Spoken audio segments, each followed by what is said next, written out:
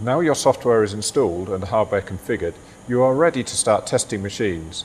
But before you do, there are some things you need to consider.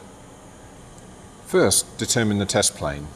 On a typical 3-axis machining center, you can test in XY, YZ or ZX.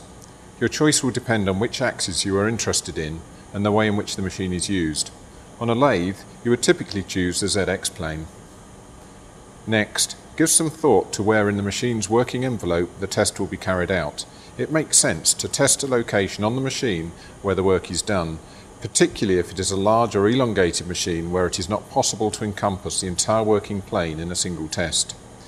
Be careful to take into account any obstructions, such as fixtures and work holding devices that may interfere with the Ballbar path. Determine the Ballbar test length. You may wish to choose a length that covers as much of the working plane as possible to give you a good overview of the machine condition. Alternatively, you may choose a length that is similar to the size of the parts that are produced on the machine. Determine the feed rate, normally a value close to that used in your machining operations. It is important to note that Ballbar length and feed rate will have an effect on test results. In general, you should use shorter length and faster feed rates if your primary interest is in machine dynamics such as servo mismatch, reversal spikes and vibration. You should use longer lengths and slower feed rates if your primary interest is in machine geometry such as straightness and squareness.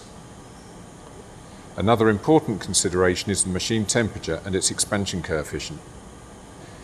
Temperature can have a very significant effect on machine performance and accuracy, and by inputting these values into the Ballbar software, the test results can be normalized to ensure correlation between tests taken and parts manufactured at different temperatures.